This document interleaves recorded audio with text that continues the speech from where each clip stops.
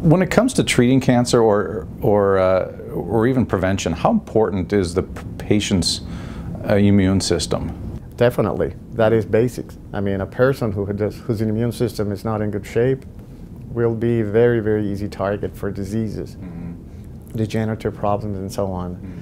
So it's fundamental in any treatment protocol, to make sure that the patient's immune system is addressed properly.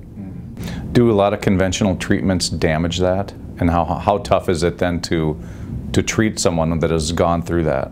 Unfortunately, yes. Chemotherapy, radiation therapy, they do have a beneficial effect initially, but unfortunately damage a lot of normal cells, and the immune system is severely compromised in a lot of the protocols, which eventually, in the long run, some years later, it may cause other types of cancers. It is also known, for example, that tumors that are treated initially, and supposedly the person is in remission or cured in several years, cancer can reoccur, and it can become more aggressive than in its original forms.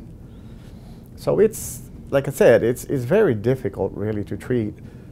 It's just too simplistic an idea that just chemotherapy or radiation and surgery will cure a person.